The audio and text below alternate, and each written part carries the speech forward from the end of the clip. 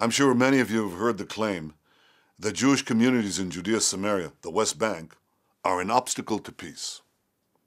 I've always been perplexed by this notion, because no one would seriously claim that the nearly 2 million Arabs living inside Israel, that they're an obstacle to peace.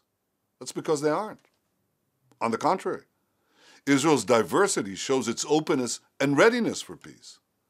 Yet the Palestinian leadership actually demands a Palestinian state with one precondition: no Jews. There's a phrase for that. It's called ethnic cleansing.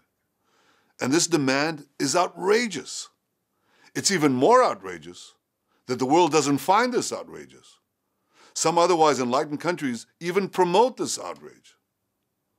Ask yourself this: would you accept ethnic cleansing in your state? A territory without Jews, without Hispanics, without blacks? Since when is bigotry a foundation for peace? At this moment, Jewish school children in Judea, Samaria are playing in sandboxes with their friends. Does their presence make peace impossible? I don't think so. I think what makes peace impossible is intolerance of others. Societies that respect all people are the ones that pursue peace. Societies that demand ethnic cleansing don't pursue peace.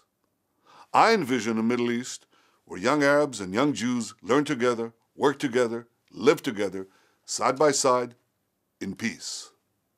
Our region needs more tolerance, not less. So the next time you hear someone say, Jews can't live somewhere, let alone in their ancestral homeland, take a moment to think of the implications. Ethnic cleansing for peace is absurd. It's about time somebody said it. I just did.